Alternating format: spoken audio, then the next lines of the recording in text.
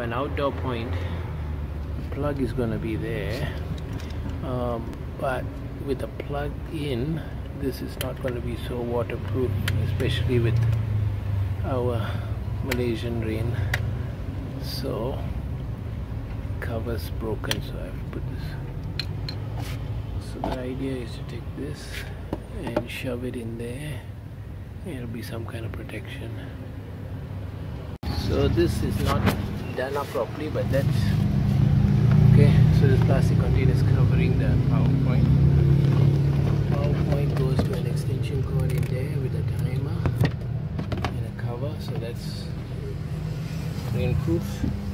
And then that comes into this pump with water that's been sitting for some time. Pump goes to the fish.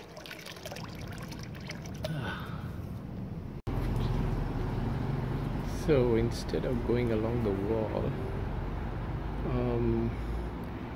so I've created a path along the wall so you can access the corners, access the stuff. I'm just gonna power line, power to the adapter to the pump. I'll put more of these bricks with holes in them, and then go to the water and fill that. This green one is just filling this up manually now. It'll overflow here now. There it goes. Overflow. I'll stop it.